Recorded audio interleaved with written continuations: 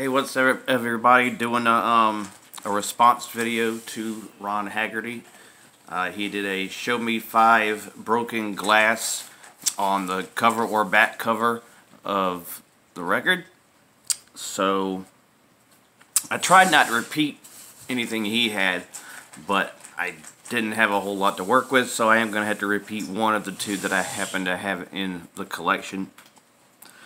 Haven't really been on here doing anything lately, even though I have gotten some mail recently and went to the store and listened to a little bit, but I've had a killer toothache the last week or so, which has not exactly made me feel like talking a whole lot, which anybody who actually knows me, that's a big deal for me not to be talking a lot. So my wife is in the background just snickering, key. So anyway, I will have another video probably in a couple days for just some recent spins that I have been doing since today. And then hopefully next week I'm going to have a friend of mine over and we'll have another video album cover concept that I won't reveal until that day. So anyway, I'm going to go ahead and get into the 5 that I picked. I'll go ahead and get the repeat out of the way. One of the 2 that I had that he had. This is one of the very first records I picked up, and it was the first AC/DC album I picked out when I started collecting. And Blow Up Your Video by AC/DC.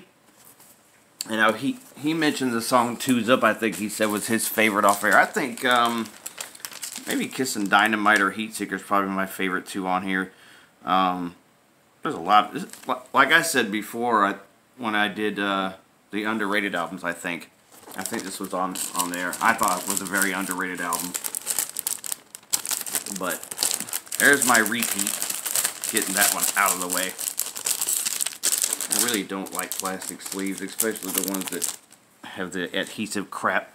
Alright, so the second one, you're going to have to kind of take my word for it because it's more kind of assumed that there's broken glass on this one, but I'm going to count it anyway because it's my video and I do what I want. So in this video, on this album cover, there's a lot of like destroyed buildings, and I'm assuming these buildings had broken glass. So Megadeth, Peace Sells, but Who's Buying? As you can see, like right up here, there's like buildings broke, and I can guarantee that there was glass somewhere in those buildings at some point in time before all hell broke loose. So that's my number 2.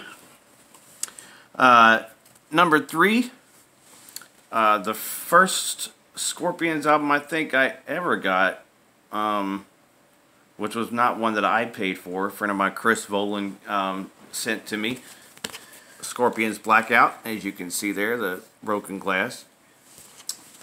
Hell of an album too. In fact, the first 3, all of these are actually really good albums, great albums in my opinion. I'd probably put all 5 of these probably somewhere within the top 40 or 50 records that I like. Another one, this has a Ron theme written all over it apparently. The first Death Leopard that made its way into my collection from him. Pyromania, as you can see, the glass coming from the blown up building. For some reason, every time I see this album cover, I always think of Die Hard. I don't know why. Maybe just explosions and buildings in general.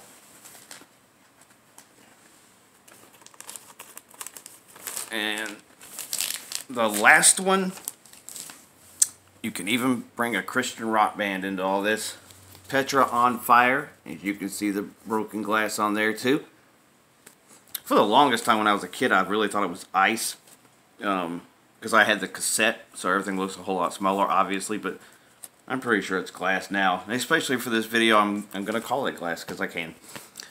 So anyway, those are the 5 that I picked. Ryan, I hope you are amused by these, and if anybody else wants to jump on his thread and not copy mine. Anyway, thanks for watching, and God bless.